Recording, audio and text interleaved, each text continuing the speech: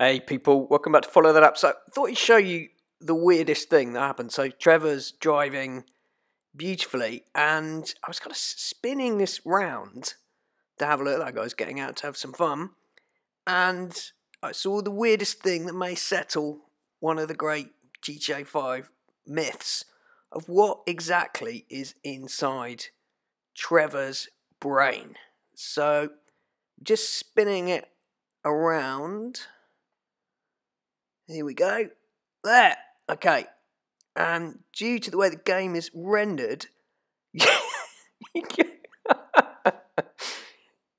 I saw that. There we go. That's kind of weird, kind of disgusting. So there we go. The rumours are true. There is literally nothing inside Trevor's head, apart from some rage, maybe. Well, that's it. So you get this weird effect. Even got, I presume he was talking there. So it's his tongue moving.